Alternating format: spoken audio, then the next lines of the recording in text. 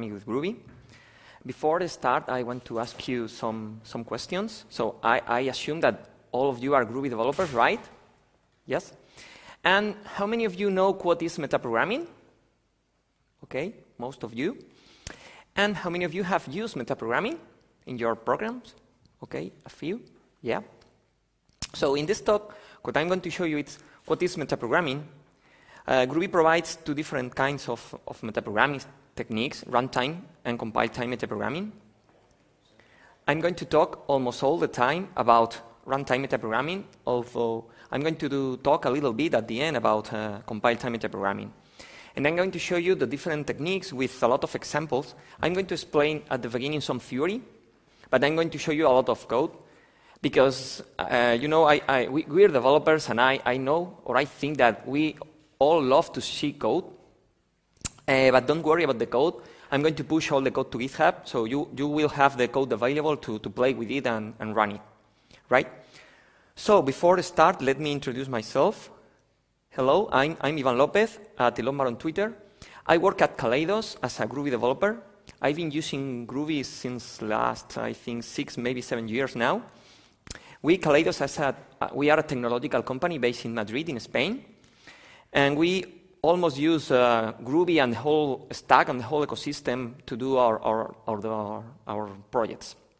I'm the coordinator of the Madrid Groovy user group, our local Groovy group in Madrid. We have meetups once a month, and I think we are one of the biggest, if not the biggest, Groovy user group in the world.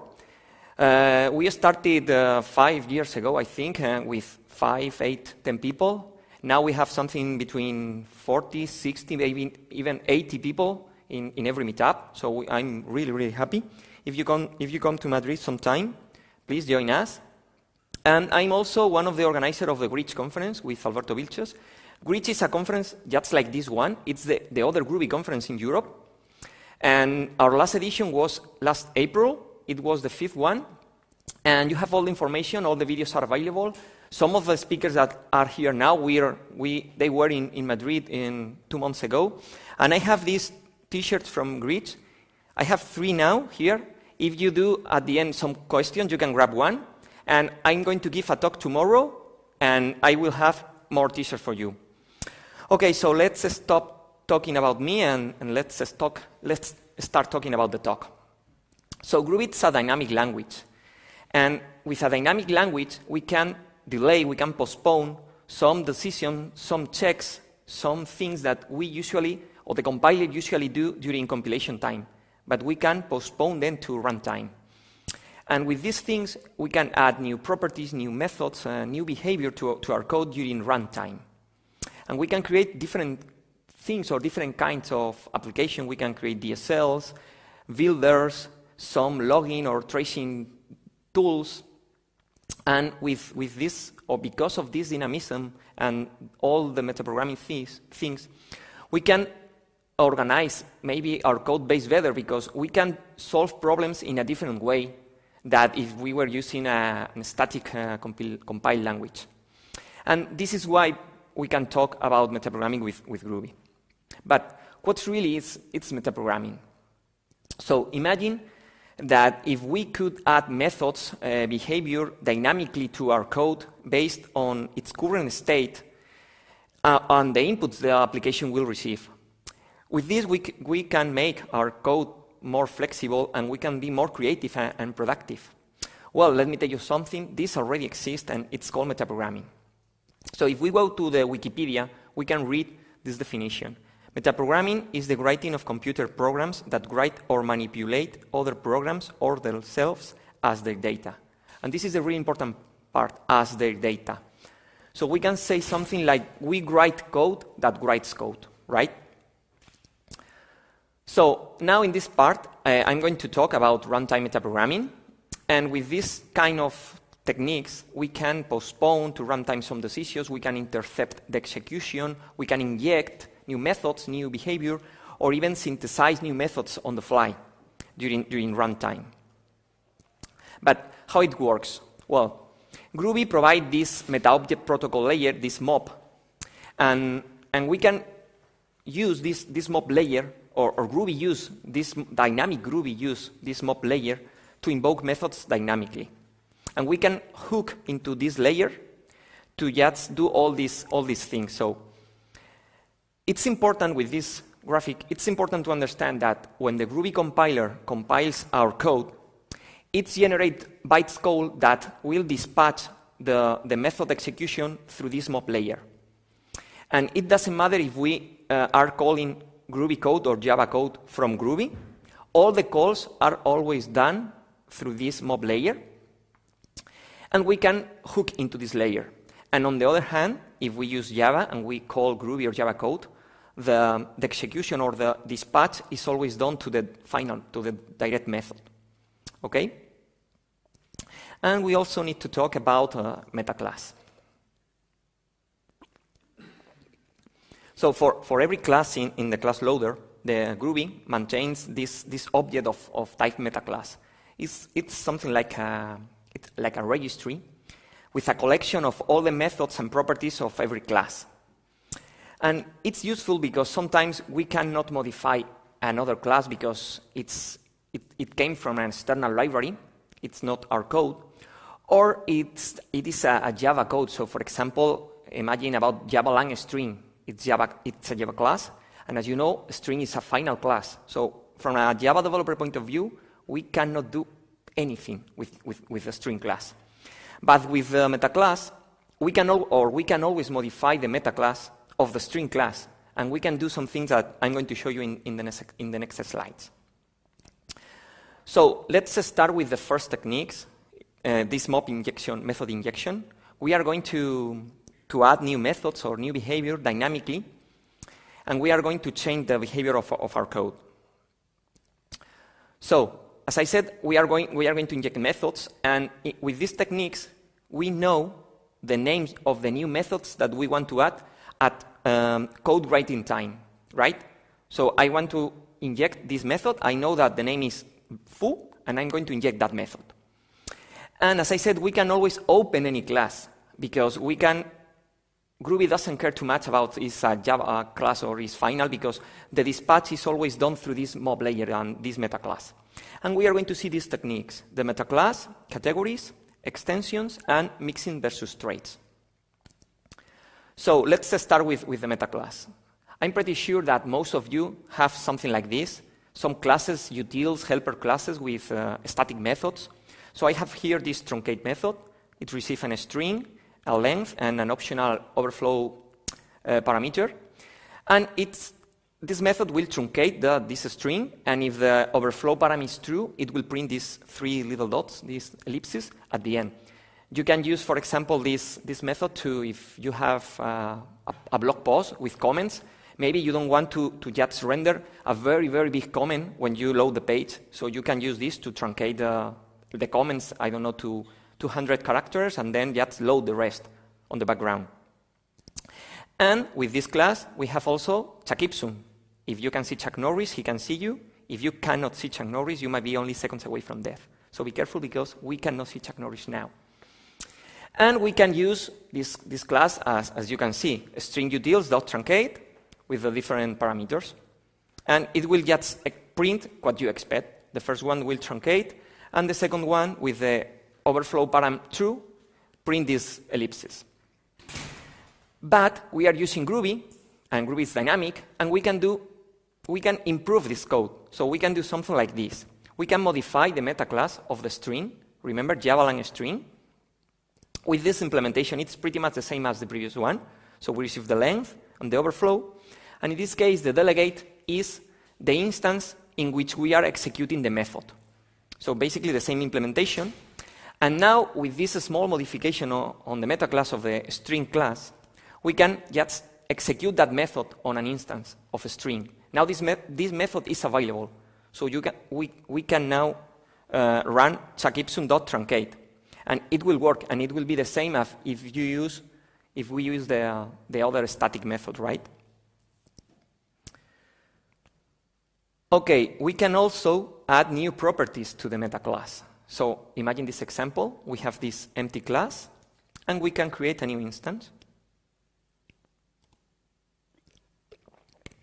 And we can add a new property named version to the class, metaclass. But we can also add a new property to the instance, right? And now we can check that the instance have both properties available. And it doesn't matter if first we created the instance and then we just modify the metaclass of the class. Now the instance has these properties available. Okay? And the other thing that we can do is override methods using the metaclass. So first we can check that the 42, the string 42, it's equals to 42.toString. But as you probably know, 42 is also the answer to life, the universe, and everything. So we can do something like this. We can override the toString implementation of the integer class. And if the value is 42, we are going to return the answer to life, the universe, and everything. And if not, we will just return the string value of that integer. So with this modification, we can now check this. Now, the toString of 42 is the answer to life, the universe, and everything. And with the rest of the number, it will be the expected value, right? And we can do it even better or worse. So we can check that false to Boolean, it's false. But we can also change it. So now we just return the opposite value. So now false to Boolean is true. So yeah, it's something like, whoa. And you can use this to troll your colleagues, but you shouldn't. Imagine if you put this change of the to Boolean method on some part of the code on the Bootstrap, and you generate, for example, a random number between 0 and 1, and 80% of the times you return the right value, but the rest of the time you return the opposite. So imagine what would happen running your test. Most of the time, your test will pass, and sometimes you will have this strange behavior. So please be nice with your colleagues. Don't do that, right? You can, but it doesn't mean that you should do it. Okay. And now we are going to talk about categories. So all the changes that we do to this metaclass thing are persistent, are really, really hard to revert. And sometimes we want to just modify the metaclass in a confined space of, in a small piece of code. So with a category, we can just modify the metaclass inside of a closure, and after we exit the closure, the metaclass changes that we have done are revert back to the original state. Okay? So I'm going to show you the same example with this string utils class with this static method truncate. And now we can use that class with this keyword use as a category. So inside that closure, any string, and it's a string because it needs to be the first parameter. This is why the Groovy compiler knows that we want to modify the metaclass of the string because of the first parameter.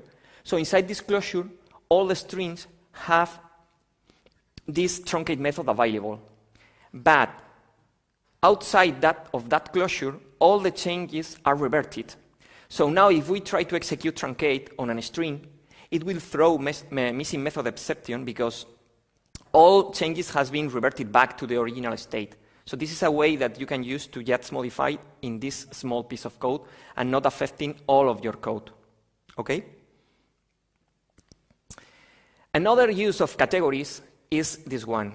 We can use this time category from Groovy, so we can get 20 hours plus another time category, get 10 days from now, so it will print something like this. And with this example, you can see that the API, it's not really readable, but we can use this time category class. So the basic idea is that you can use a class as a category, and all the public static methods are available inside the category, right? So we can use as a category, and now we can write the code in this way, 20.hours plus 10 days from now. It's way more readable. And it's basically the same because, as you know, if you, for example, call getDays, you can just call it .days in Groovy or from now, or the plus is overloaded, so you can just use it that way. But I think that it's more readable, so you need to think about categories in this way. So the first one is to modify the metaclass in a small piece of code, and the other one is probably to improve an API or to write the code in a different way, taking advantage of a class that already exists as it is time category, that it's available from Groovy time category. Okay. And now let's talk a little bit about extension modules. So sometimes it's useful not to modify the source code with this metaclass or with this use category, or maybe we can't do it because it's not our code. So with this technique, with this extension module, what we are going to create is something like a category and an additional meta information file, and we are going to pack all these things in a jar, and you only need to put that jar on the class path. And the Groovy compiler or the Groovy runtime will know how to apply this class based on the meta information file to all your code, right? So it's pretty simple. Once that you have created that, you just put on your class path. You don't need to worry about that. So we can see again the same example, this truncate method. It's the same implementation, but as I need to create a jar with this, I have created a small Gradle project, so I need to put this in the standard source main Groovy directory. And then I need to define this meta information file. This file needs to be in this directory, resource meta-inf services. This is the name of the file. And the important part here is the last one, extension classes. This is just a name and a version.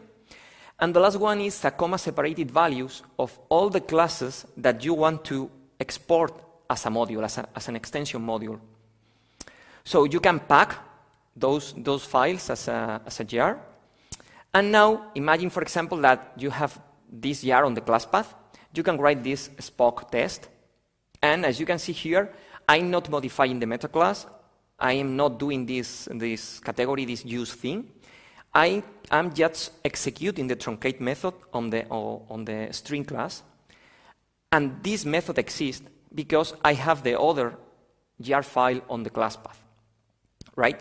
So if you want to play with it, with the code, once I push it, you just need to execute Gradle build to create the jar, and you can just run the example with Groovy and passing that jar on the class path. And with this extension example 1 Groovy, this answer will be true.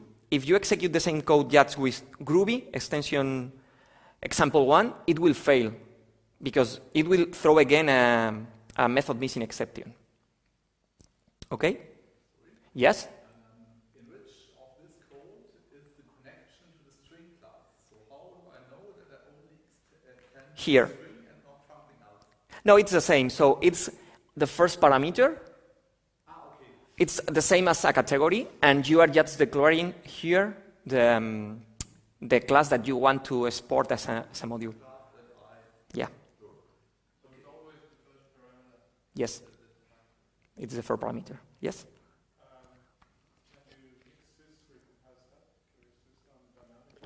Yeah, well, very good question. No, all these techniques are based on dynamic Groovy. So if you add a compile static, it's not dynamic anymore. So all those techniques won't work, right?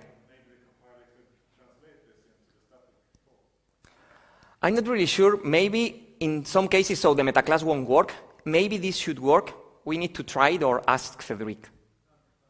Yeah?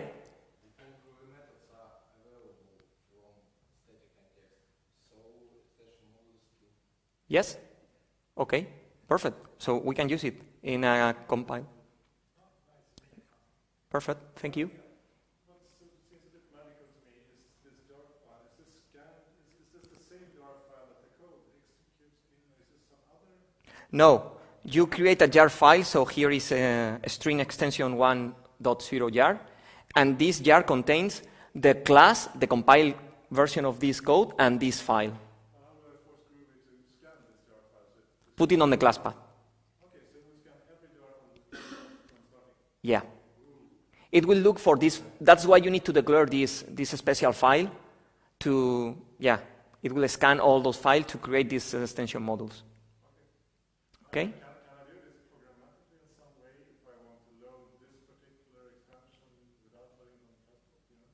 Yeah, I'm not really sure. Okay, more questions? Okay, so let's move on to mixins.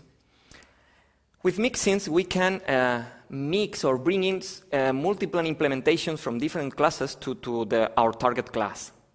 And when we invoke a method, the Groovy is going to call first that method on the mixin classes. And if the method doesn't exist on the mixin, the target class will handle it.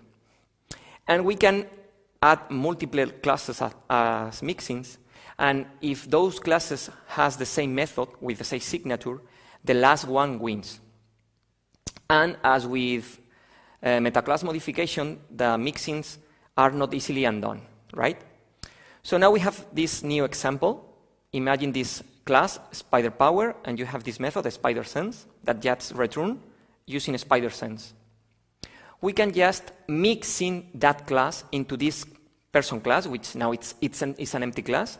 We can create an instance, and we can now check that the person has a spider sense, right?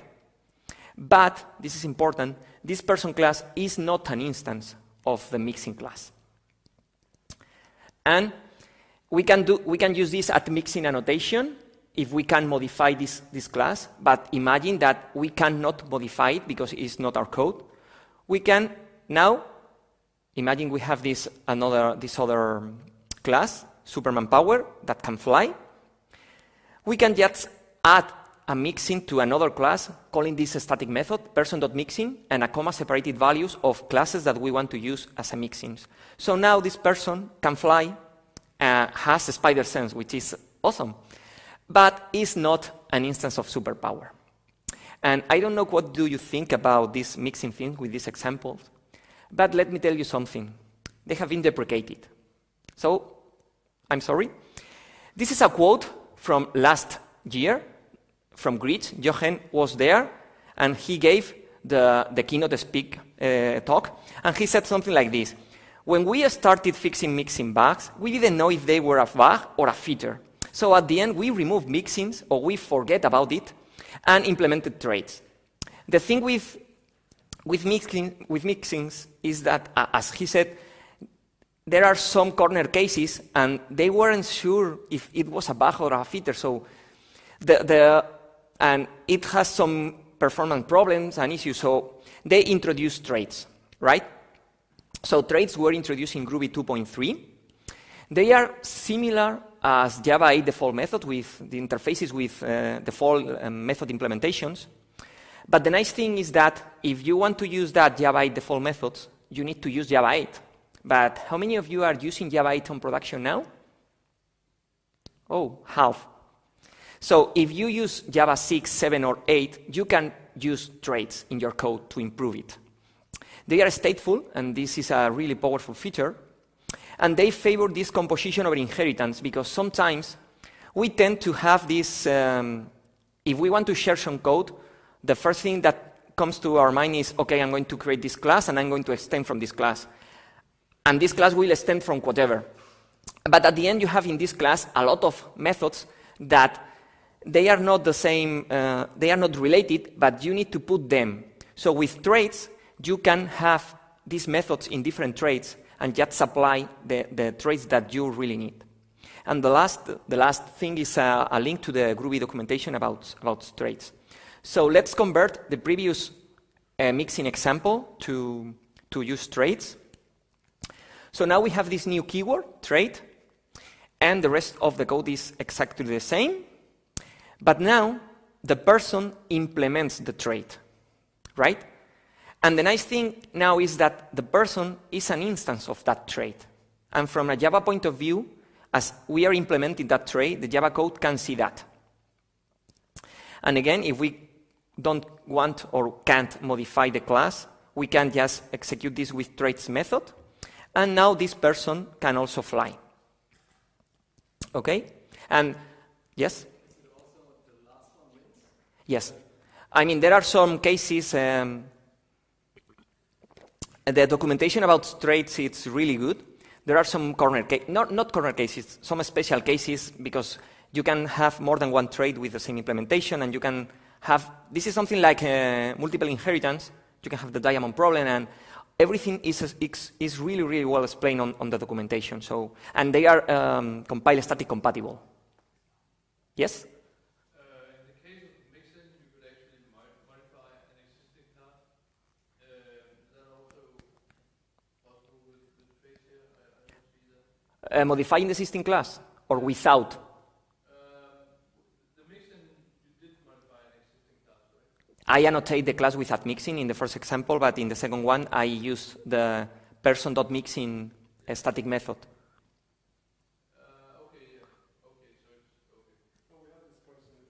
Yeah, it's the same person with traits, and I add the traits.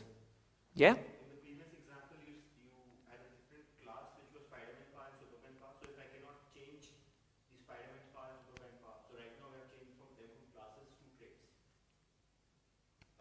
So, if there's a class that yeah?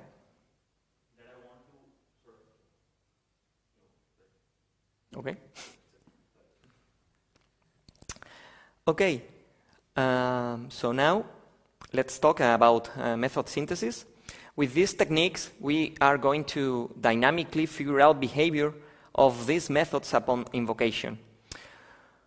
And we are going to create now, we are going to create new methods on the fly, and we don't know the name of that method when we write the code.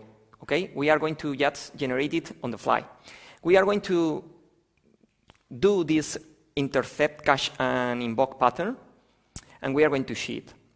So the first is some helpers methods. Imagine that we have this class, person, name, and age, and two methods, say hi, and say hi to, that receive a string parameter.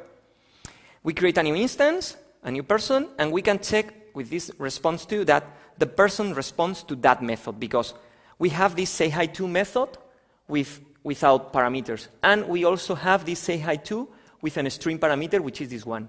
But the person doesn't respond to goodbye because this method doesn't exist.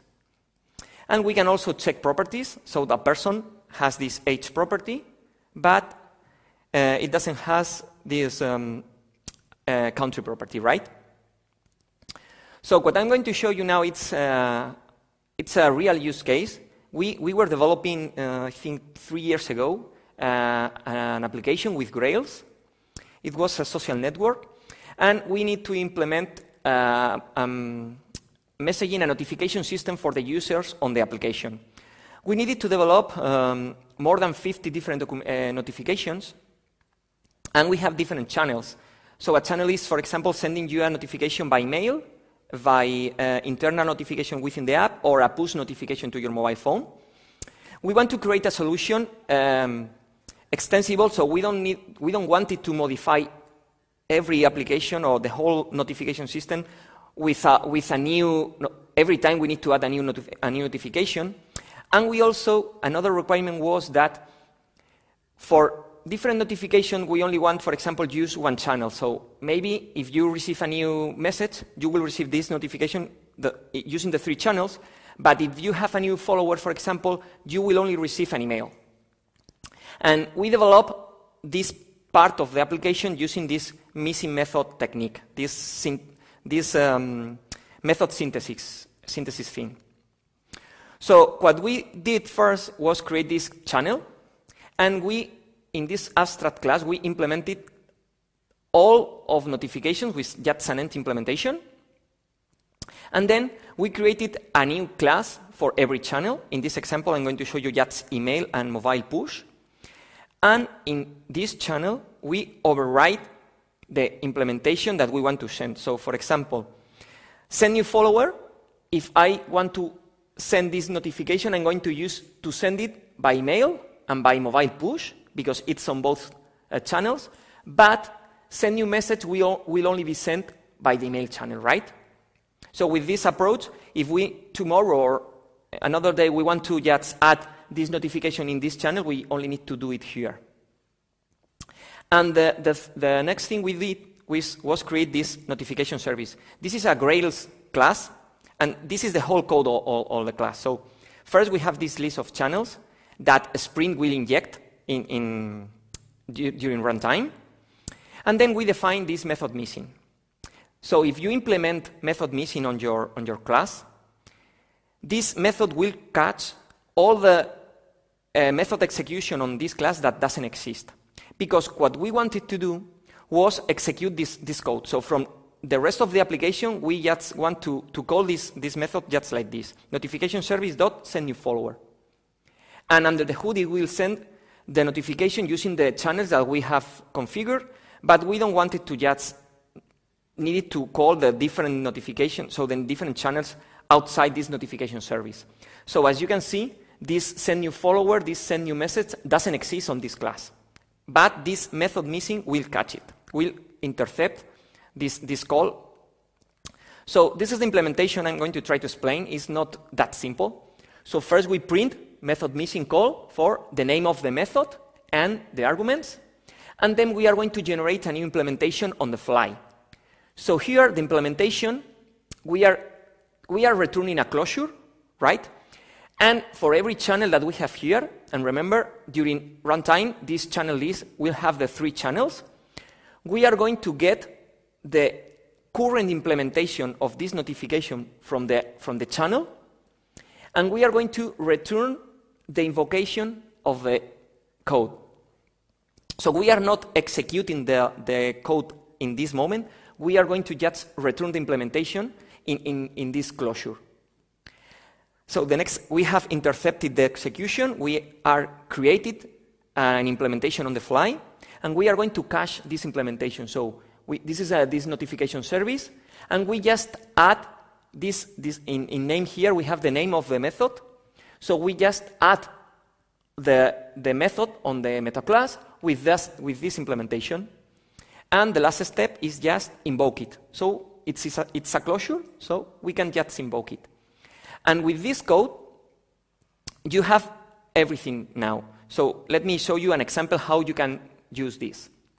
The first thing you need to do is create a new instance of this notification service. This is a standalone example that you can run just Groovy and the name of the class. So you don't need to, if you use Grails, you don't need to pass the list of channels, because Spring will do that for you, but in this standalone example, you need to do it. And the first thing we want to check is that the notification service does not respond to send new follower. The method doesn't exist yet. Now we call the method, and method missing will intercept this method missing execution. And you can see here, this is the print that we showed in the previous example. So method missing call for send new follower with these parameters. And then we have created the implementation, we catch, and we execute that implementation. So this is the implementation, because remember in the previous example, in the previous slide, send new follower is implemented in both channels with just this print line, right? And so this is the output of the sending the notification. And now we can check that the method is already there. So if we execute the method, the same method again, now we don't have this method missing call, because now it exists. So we are only paying the price of this dynamism the first time that we call a method, but then we catch that method on the metaclass, and now it's already there. Okay? And if we execute the other notification, set new message, but it will be the same. We catch it, we intercept, cache, and then invoke it. This intercept, cache, and invoke thing. The first time the Groovy community did that, it was Graham, and I think it was in Grails 1 point something. And he actually invented this thing, because dynamic finders, by that way in Grails, so you have a domain class, user, and you can execute find user or find by name and last name. This is a dynamic finder, and in those versions of Grails, they were developed using this technique. Okay, that was about runtime metaprogramming. So now let's talk a little bit about compile time metaprogramming. This is the other thing that this is the other kind of big techniques that we have available in Groovy related to metaprogramming. So this compile time metaprogramming, it's an advanced feature. It's not used every day, and it's used mostly in frameworks, libraries, or something like that, although you can use in your code. And with this compile time thing, we can modify or analyze the program at compile time, right? We can implement different features, inspect classes for thread safety, generate load messages, perform some pre-checks or post-checks after or before the execution of our code. So with these techniques, we are writing code that generates bytecode, or at least this code will be involved during bytecode generation. So let's talk a little bit about AST. AST is abstract syntax tree, and when the Groovy compiler tries to compile our code, it will read the code from the file, and it will create this in-memory tree, this abstract syntax tree, and in the different phases, the compiler we will rearrange these nodes on the tree. We add new nodes, we'll remove the nodes, and at the end, it will convert this tree to the final bytecode. So with these techniques, we can hook into these different phases of the compiler. These are the 9 phases of the Groovy compiler. And we can just modify that tree. And with this modification, we are modifying the final bytecode that it's going to be generated. These are the phases, and conversion, semantic analysis, and canonicalization are usually the phases that you, as a developer of an AST, will use most of the time. Okay, and we have two different kinds of transformation. We have global AST transformations. So they are global, so you don't need to annotate anything in your code. And the Groovy compiler will apply those transformations when it tries to compile your code. And as they are global, you need to define a meta information file just to declare it. And a little warning about global AST transformations. As I said, they are applied every time you compile your Groovy code. So if you have a lot of global AST transformations, or if they are very complex, your compilation time it will be slow, or it can be slow. But don't worry, it won't be as slow as Scala. But you need to think that in mind, right?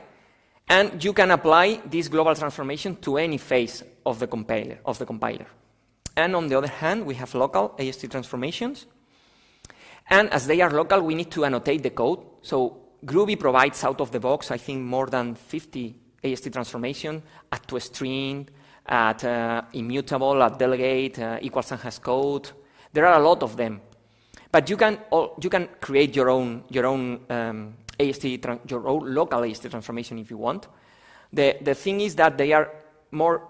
You don't need this meta information file because they are local. You are modifying your code with the annotation, and they are easy to debug. And the steps you need to do to create a local AST transformation is just define an interface, implement the AST, and enjoy. It's pretty simple, right? So let's see a very basic or really simple AST transformation. On the left side, you have the code, and I want to develop this or to create this at version annotation. And I want that this annotation generate this bytecode, public static final string version with that value 1.0, right? But I don't want to write this public static final thing. As I said, this is pretty simple. So the first thing is just create an interface. It's just a regular Java interface. The only different thing is this interface is annotated with Groovy AST transformation class. Here we are declaring in which class we are implementing this at version annotation, right? And this is the code of the AST transformation. So the first thing you need to do is just extend from this abstract AST transformation. Here you define in which of the phases of the compiler you want to hook, and depending on the thing that you want to try, you need to hook into different phases. And you just need to override this visit method. And the compiler will call this visit method when it tries to compile your class annotated with this at version annotation. So you need to do some checks. So for example, the first node, so they are nodes because it's a tree with nodes. You can add nodes, remove nodes, do all that stuff. So the first node, it's an annotation node, and the second, it needs to be a class because you are annotating classes in this example. And here you can get the value of this annotation that you have written, so 1.0. And you, for example, wanted to check that this value, it's a constant expression because I want to just write 1.0, no another variable, for instance. And if this is true, what you are going to do is add a new field to this node. This is the name version. It's going to be public, static, final. It's going to be a string, and with this value. And if not, you are going to add an error, and this will be a compilation error, because this code is executed during compile time. If you put this code and put a breakpoint, for example, with IntelliJ, and compile the code, IntelliJ will break there. The debugger will stop on that code during the compilation time. So now with this code, you just pack, if you want, this AST transformation on a jar file, put on the class path, and you can annotate a class, an empty class, and execute print version class dot version, and it will just print 1.0. And if you don't believe me, you can just compile this code and decompile the generated .class file and open it with, for example, UDGuy, and you will see that in the generated bytecode, this is bytecode, you have this method available. So this is a pretty simple example. You can look, if you want, at the source code of the annotations that Groovy provides you. Some of them are more easy to learn or to look at. Some others are really, really complicated. And yeah, so at the end, why we should use metaprogramming? Well, so let's talk. Let's summarize the talk. So we have metaprogramming out of the box because Groovy is dynamic. Or if we use dynamic Groovy, we can use most of these things. Most of the techniques are easy to use, and they are very powerful. You can solve problems in a different way. You can write better code because, for example, if you create an AST transformation, you can do a lot of things that that are applied all over your code, and you don't need to worry about doing all that checks in every method or every business logic you create. We can add behavior easily with some cases, for example, modifying the metaclass or with these extension modules. And we can take advantage of all this power that Groovy provides us as a developer. So we can write Groovy code, yes, as Java code, but if we are Groovy developer, we should take advantage of all of this. And at the end, because Groovy, it's Groovy. So if you are only going to remember one thing after this talk, please do remember this. With metaprogramming, you have a great power. But as you know, with great power comes great responsibility. So please use metaprogramming, but use wisely, enjoy, and at the end, have fun. So thank you very much. This is my contact information. I'm going to push the slides and the code to GitHub. I'm going to tweet about it. And if you have something like 30 seconds, in this QR code and in this URL, it's an anonymous Google form to send me some feedback about the talk. It's only 4 questions. So if as I said, it's anonymous, so you can say whatever you want. If you like the talk, please let me know. If you don't like the talk, or you have some ideas or some things that I need to improve, just let me know. If you think that it was, I don't know, crap, let me know. It's anonymous. And now I think we have some time for questions. Yes? The global AST transformations are only applied to the parts in the class part. The global AST transformation are applied during the compilation. Okay. So are applied during your code when the compiler compiles that code. Yes?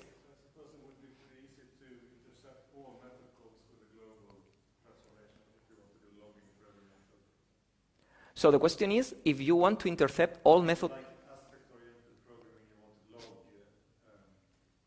load all method calls. Yeah, you can create a global transformation, maybe, to do this aspect-oriented thing, to intercept some method that match some patterns, probably. But maybe you can use, I don't know, Spring AOP or something like that. Depends on the problem that you try to solve, or if you are using now, if you are, for example, on a Spring Boot or on a Grails application, you already have a Spring there, so maybe it's easier to use AOP that create a global AST transformation. Okay, more questions? Well, thank you very much.